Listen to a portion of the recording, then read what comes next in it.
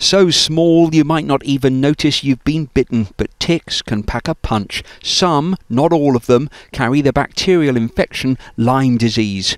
It can cause a rash, but not in everyone, and the early symptoms are easily confused with flu or fatigue.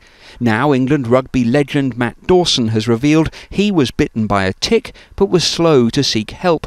It happened when he was training in a park, and he hopes his story will be a warning to others. A few weeks later, my wife saw a rash develop on my back and told me to go and get a blood test, which of course, I'm the husband, I ignored it. And she pestered me for a couple of weeks, watched this infection get larger and larger. The infection spread to Matt's heart, causing scar tissue. He needed 2 operations and 18 months to recover.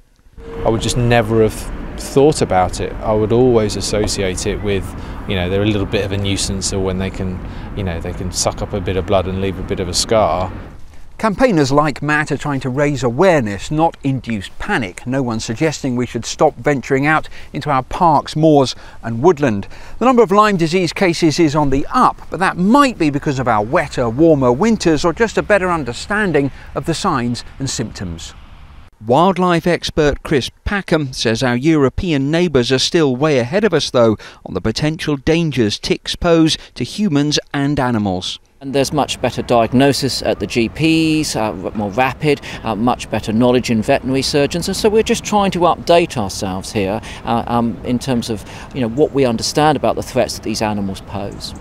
Chris and Matt are backing the Big Tick project, which recently found that 1 in 3 dogs carry ticks, a risk to them and their owners. The message: with ticks and Lyme disease, it's all about being vigilant and spotting things early. Peter Lane, 5 News.